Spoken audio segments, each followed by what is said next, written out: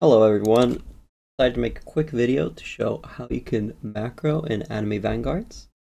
To do this, we're going to use a software called Tinytask. So the first thing you want to do is you want to go to tinytask.net.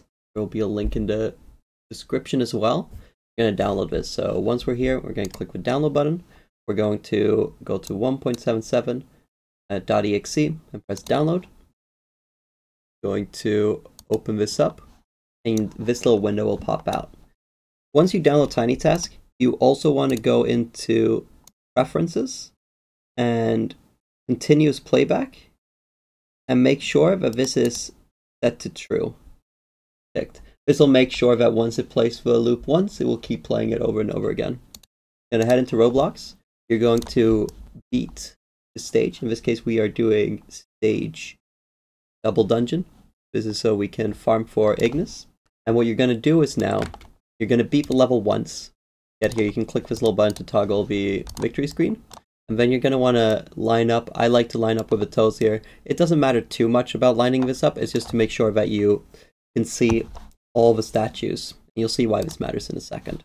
So, once you've done this, you're going to head into Tinytask. And you're going to click the record button. So, now it's recording.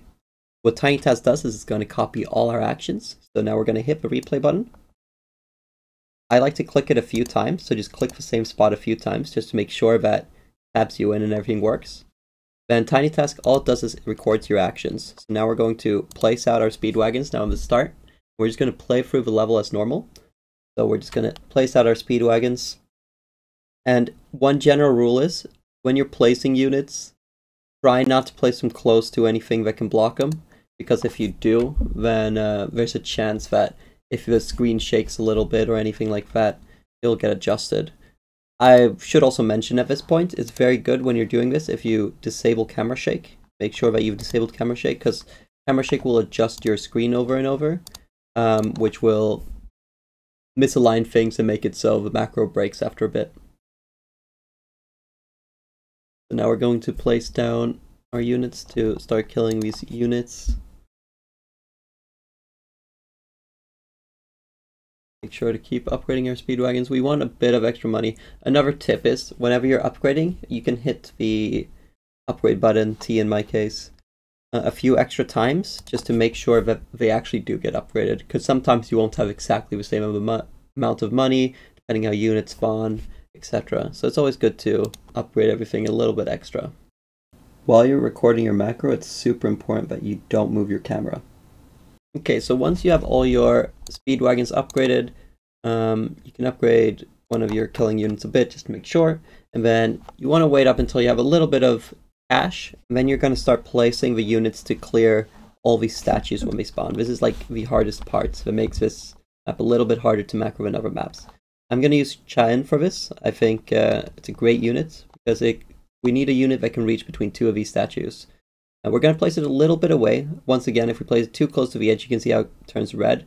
If our camera moves for whatever reason, we don't want that to occur, where it turns red. So we're going to place it a little bit away from the wall right there. So it still reaches these two statues.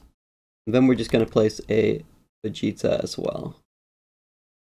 Right there. So now this section is covered. So we're going to do that for every section. So just place a unit that has long range between two statues.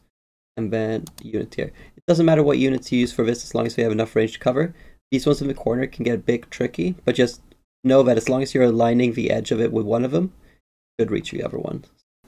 Just make sure that all the units are covering all these statues.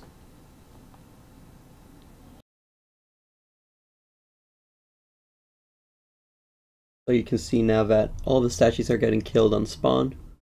Exactly what we want. Then there's one last final step.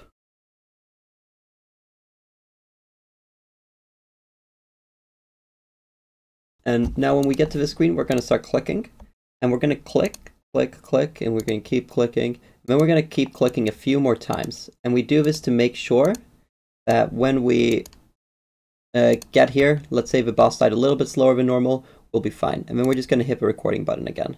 And now you'll see if we click play, it's going to repeat all the actions. So I was a little slow here in the start. But yeah, you see how it double clicked there, that's important. So we always get the button to get clicked, even if we're tabbed out when we start it. And you can see the game will start playing itself. But yeah, thank you guys so much for watching. That's how you macro. If you have any other questions about the game, any tips, tricks, how you would like to know more about, yeah, I've been enjoying Anime Vanguards a lot. We'll see if we can get some streams going in the future, maybe.